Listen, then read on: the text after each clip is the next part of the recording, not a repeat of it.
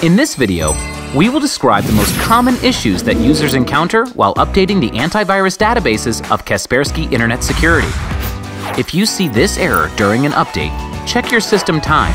If the date is set incorrectly, enter the correct value via the Windows menu and try updating the antivirus databases again. In case of such an error, check the system date and internet connectivity.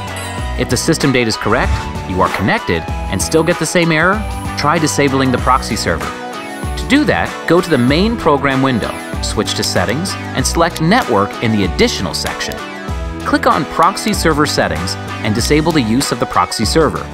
Then return to the Update window and try updating the antivirus databases again. In order to get rid of this error, try rebooting your system first. If it doesn't work, you should uninstall Kaspersky Internet Security and reinstall it afterwards. If you see this error, it means that the product is unable to verify subscription license. To fix that, please click on Licensing in the bottom right corner of the main Kaspersky window and click Verify Subscription Status.